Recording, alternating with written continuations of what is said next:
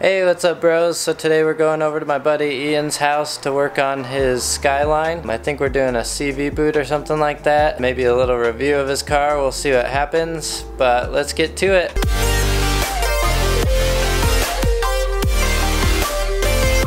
Since we're out here, I'm going to show you a little cold start of the Subaru, so let's get going.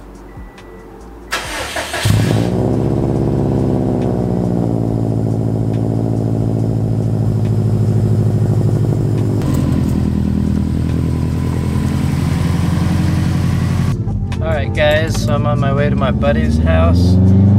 Like I said before, we're going to be working on his Skyline. I think what we're going to do is be doing a CV boot on his car, so shouldn't be too bad, but it'll be my first time working on a Skyline and even really seeing what's done to it, honestly, so that'll be a cool experience. It's a right-hand drive, obviously. So we've known each other since high school. Recently got reconnected through Cars and Coffee, started going to that. So once we get there, we'll go ahead and start working on the car and hopefully get some cool cinematic shots, and I'll catch up to you guys when I get there.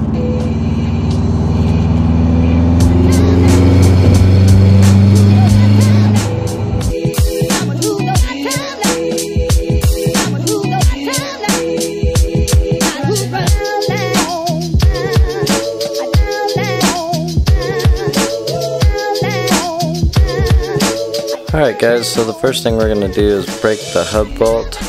That way we can get the axle out. The next thing we got to do is take off the brake caliper so we could get the rotor off.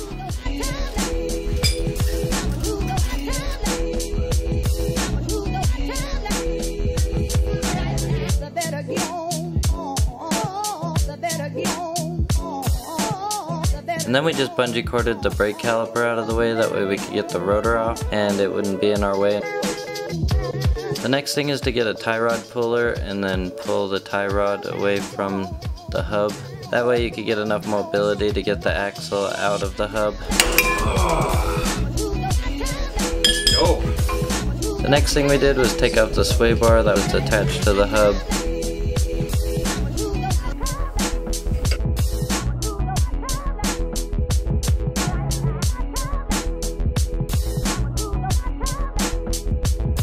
The next thing we did was unbolt the lower control arm.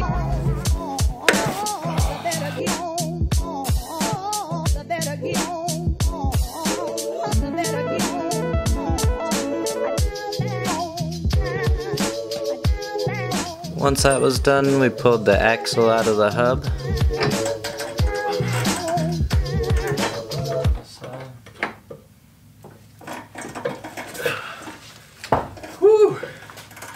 Alright guys, so we got the axle off of his car. He's going to take it into an axle shop to get the boot replaced, and then we're going to throw it back on and do the other side. Probably get the other side off first. And this is my first time filming with somebody else, so I definitely have to do a little bit of tweaks, and even though it didn't look like it, I was busy helping him out, getting things apart and stuff like that, so it was hard to do filming and that, so gonna have to work on that a little bit. But if you guys liked the video, please like and subscribe. My next video should be the tuning on the Subaru. Got it done a couple weeks ago, just haven't had time to film that video because of school and all that stuff. So now I should be able to get to that, and then I got a few things to do on my Jeep, so we're going to be doing some videos on that. So stay tuned and we'll get back to you guys. Have a good one.